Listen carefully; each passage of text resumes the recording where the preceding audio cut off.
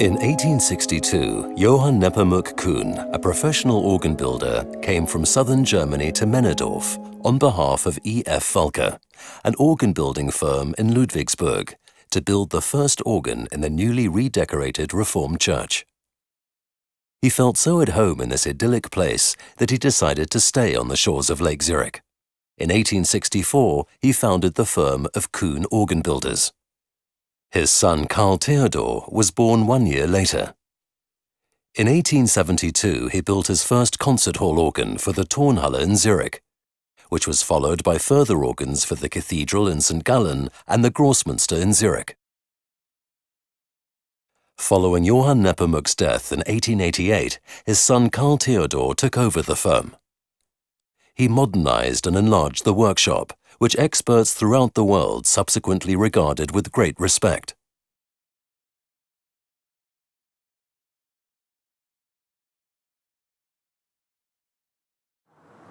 Today, the original location on the Seestrasse is a protected building and contains offices and the extensive company archive. In the course of time, the workshop buildings underwent several alterations and extensions. The last major alteration was officially opened in May 2013. As a result, we now have outstandingly equipped workshops that provide ideal operating conditions.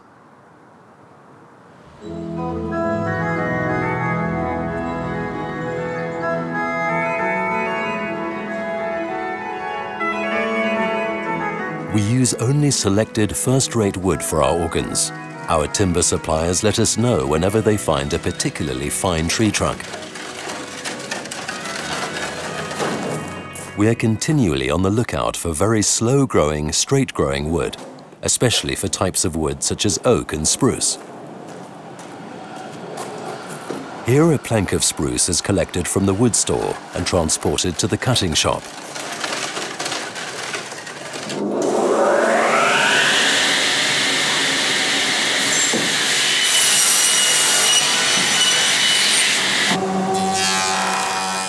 The pieces of wood are then planed and subjected to further processing in the machine room. Depending on the intended purpose, different types of wood are used. In the joiner's workshop, the pieces are united to produce an organ case. The instruments are assembled in the assembly shop.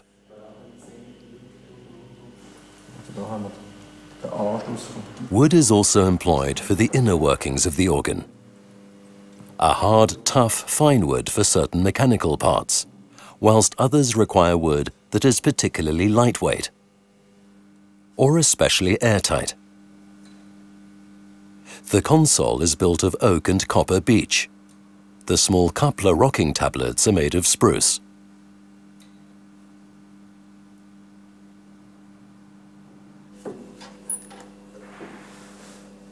Hornbeam is used for the moving mechanical parts.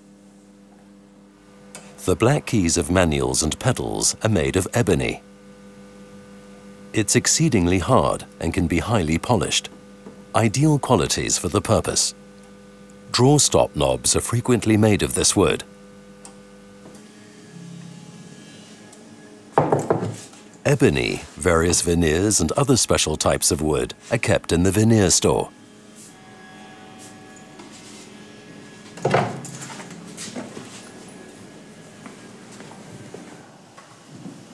Wooden pipes are usually made of spruce or oak wood. We use pear tree wood for the block of wooden pipes, so that the flue can be very finely formed.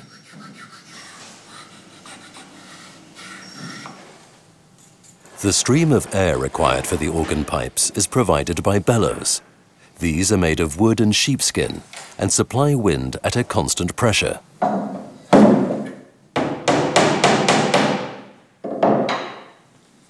Parchment is used for the hinges of the folding bellows.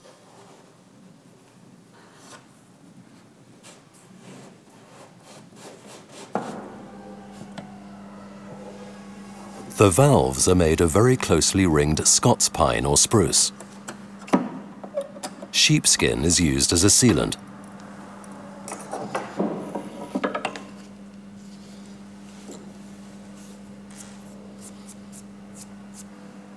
Walnut or oak wood is used to make wind chests on which the pipes later stand. When a key is depressed, the wind in the wind chest is directed to the appropriate pipe.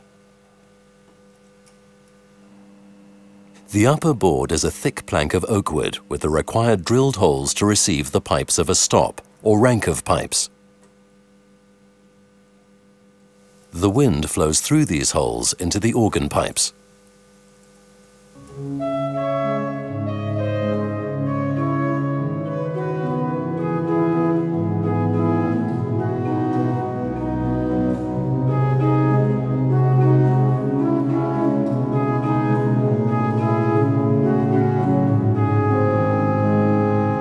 The pipes produce the sound. They are made of wood or metal. Metal pipes are manufactured in the tin workshop. Bars of tin are melted in a furnace, and a specific amount of lead is added to produce the desired alloy. The mixing ratio has a certain effect on the sound of the pipes. The appropriate alloy is selected depending on the quality of sound of a stop or rank of pipes that's desired. The more tin contained in the alloy, the more noticeable the overtones and the brighter the sound. The metalworking process for producing metal pipes has remained the same for centuries. Here, metal sheets are cast for the production of metal pipes.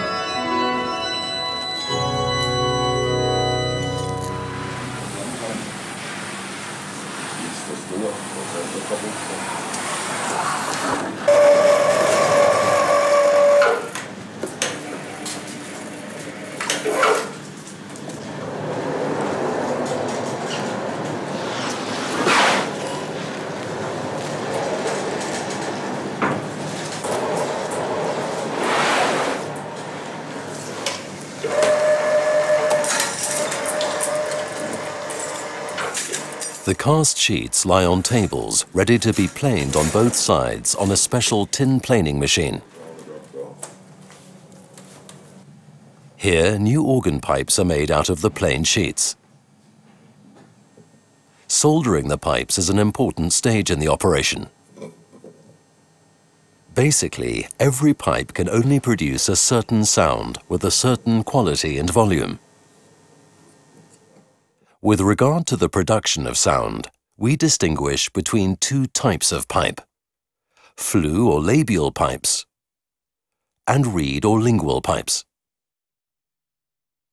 In flue pipes, the air column inside the body of the pipe is made to oscillate, comparable to how a recorder functions. In reed pipes, a metal tongue is made to vibrate by being blown on, whereby the sound is amplified and modulated by the resonator placed on top, which may be compared with the principle of which a clarinet or saxophone works. The longest pipe that has ever been produced here was about 6 meters long. 12 people were needed to roll it up. 8, 9 voor de Restoration work to historical pipes is also carried out here. A pipe that has just been made doesn't produce the right sound. It has to be taught to sound, that is, it has to be voiced. The pipes are pre-voiced in the voicing workshop. By means of his highly sensitive corrections, the voicer gives each pipe the right sound and the right pitch on the voicing machine. The final fine adjustments to the sound are made only when the organ is on site, so that it can be adapted to the acoustics of the room.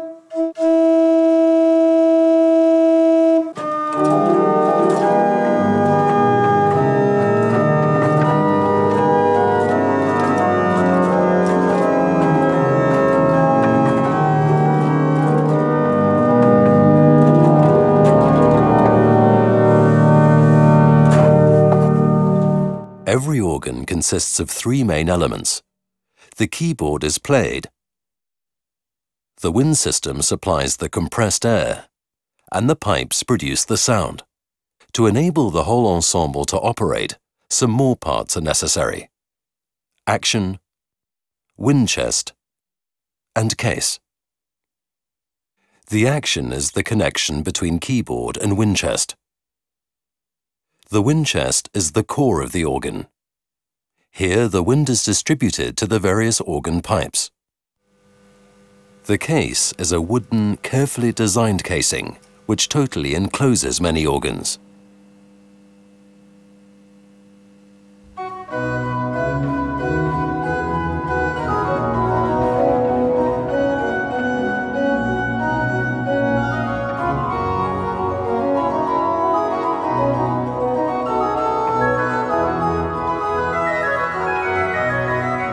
We deal with all three branches of organ building: building new organs, restoration, and organ maintenance. Building new organs involves realizing individual concepts of sound in various styles. We try to find the best solution for each project, taking all the relevant circumstances into consideration. Even when designing the front pipe arrangement, which is how an organ presents itself visually, we deliberately maintain a variety of options, and we consider it important to advance the continuing development of the organ with innovations in the sound, as well as in technical aspects. The first drafts are produced during the bidding phase, in our design office. Later, all the detailed plans are drawn here for the workshop. Our designers are skilled organ builders who have undergone extensive training, and they oversee their projects from the very first hand-drawn concepts to completion in a church or concert hall.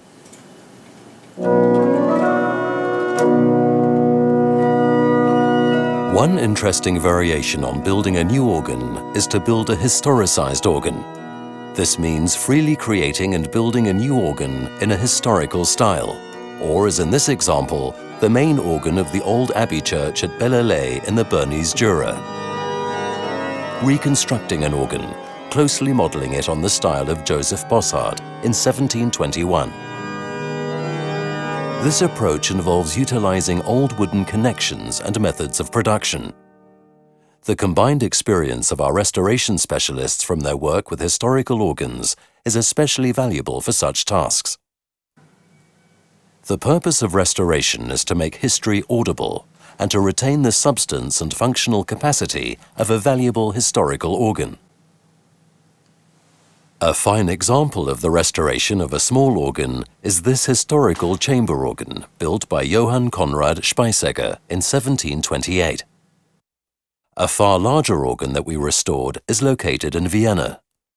The organ of the Franciscan Church in Vienna was built in 1642 by Johann Voekel and is undoubtedly one of the most significant protected organs in Austria.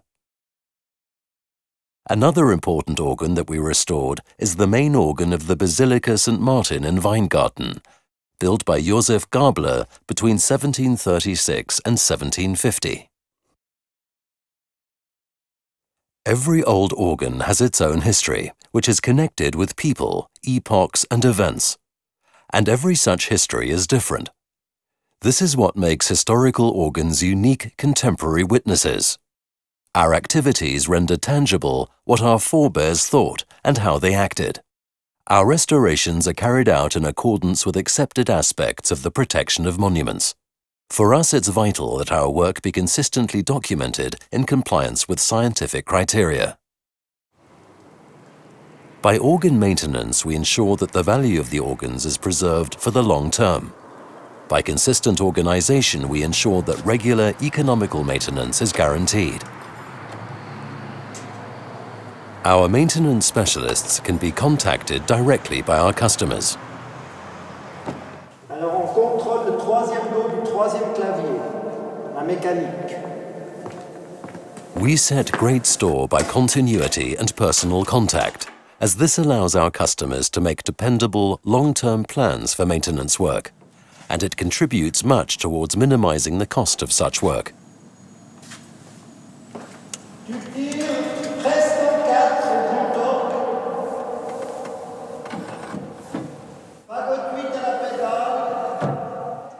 On commence au deuxième mi.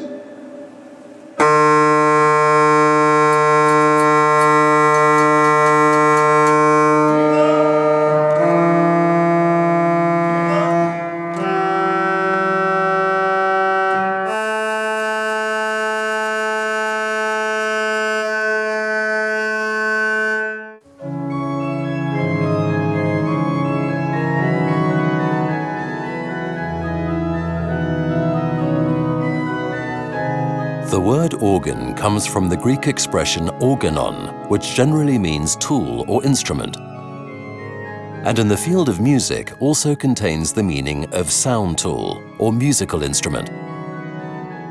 Since its invention by Ctesibius, the organ is inextricably linked to a basic area of conflict, namely whether it's a music machine or a musical instrument. At the same time, however, the organ is an independent, carefully designed work of art. It's the most diverse musical instrument with the greatest range of sounds, and it fascinates by the power of its natural sounds and the size of its construction. The potential for further developments of sound and engineering is by no means exhausted. In addition, the demands on the instrument are continually changing, together with musical styles, acoustic surroundings, and the different requirements of customers and organists.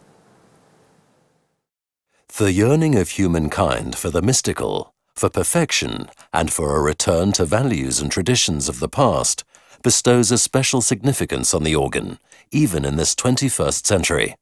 For over 2,000 years, organs have been built and maintained. New instruments have been created in each epoch in the style of that time. Kuhn Organ Builders will continue to uphold this tradition.